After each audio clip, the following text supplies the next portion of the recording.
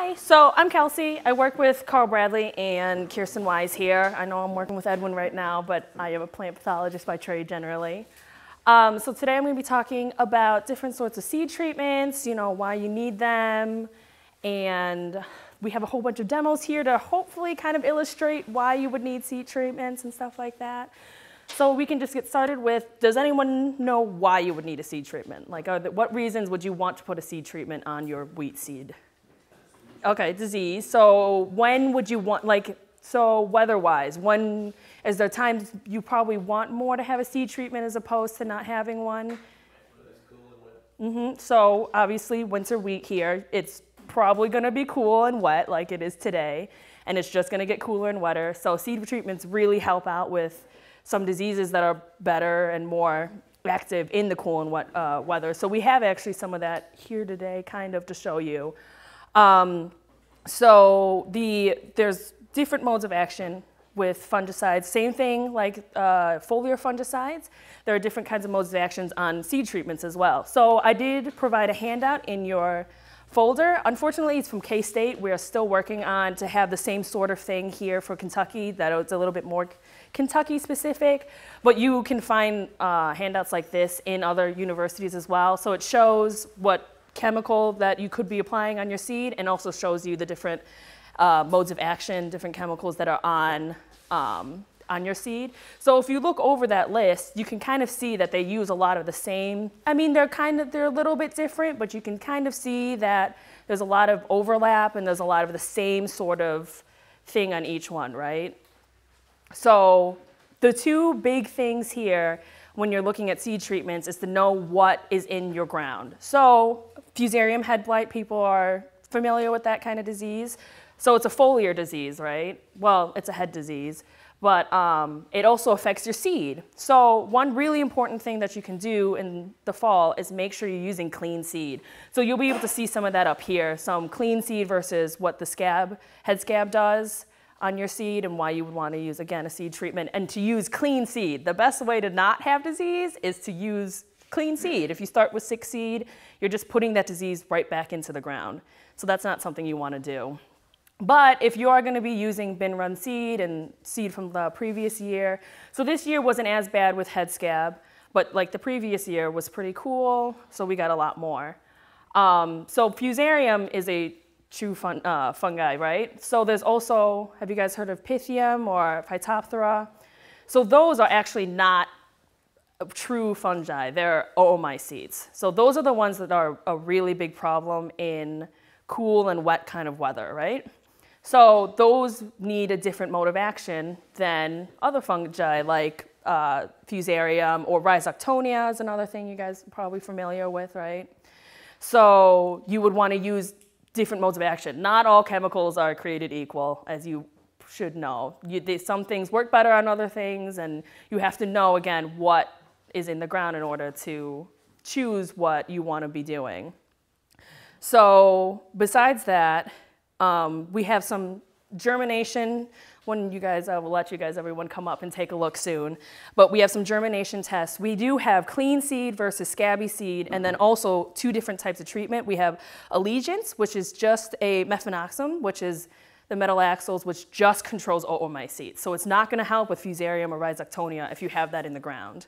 But then we also have Dividend Extra, which has metalaxyl, which is the same thing with mefenoxam, and tebuconazole, which is the tebuconazole DMI treatment. So that's two different modes of action, and the tebukonizoles do help against fungi. So there you go, you already have two different modes of action in one seed treatment versus the other one. So you're getting more protection from more diseases with one seed treatment as opposed to the other one.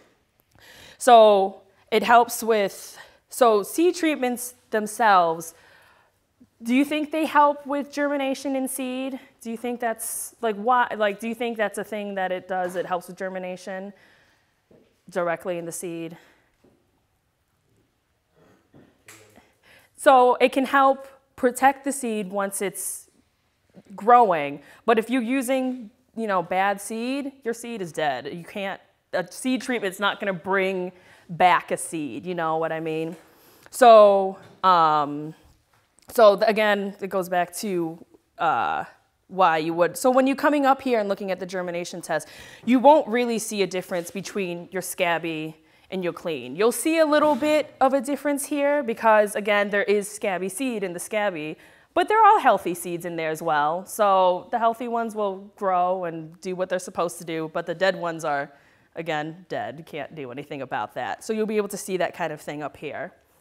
With the next one over here, we're just showing off different kinds of, we just put the seed directly on Petri dishes. So you can kind of see what's growing on the seed and how dirty seed is. Obviously, you guys don't go out and sterilize your seed and then you put it in the ground. It's not worth it anyways. The ground has a lot of gross things in it, so it's already there. But with this one, you'll be able to see the different, again, clean and scabby seeds with different kind of seed treatments. And we even actually have some surface sterilized seed here. And you'll be able to, so that one was, we cleaned it and bleached it and kind of made sure it was clean before you put it on the plate. And you'll still be able to see here that there's different things growing on here. It's not even all the same thing on here, but you'll be able to kind of see what the difference is again. And then here again, it's just kind of showing you what scabby seed kind of looks like. It's not the worst. This is not actually that bad on here.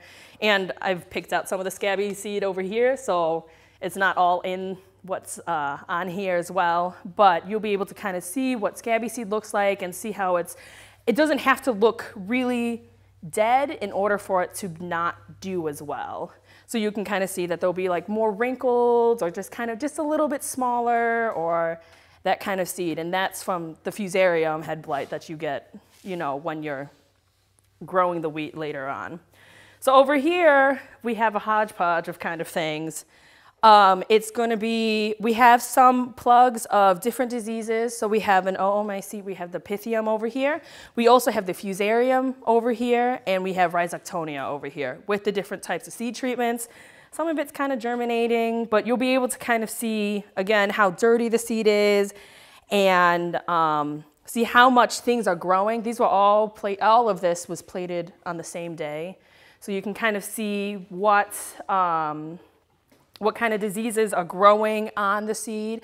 And keep in mind when you're looking at this, not all of this is actually gonna hurt your seed. Some of it is just, you know, there's mold and stuff in the air. So it lands on your seed, it's gonna be on these plates. So it's not all just plant pathogens that are on these seeds, but it's stuff that is on your seed. So it's good to take a look and see what there is here. So that's different colors in this. And then we have some green, which could be aspergillus.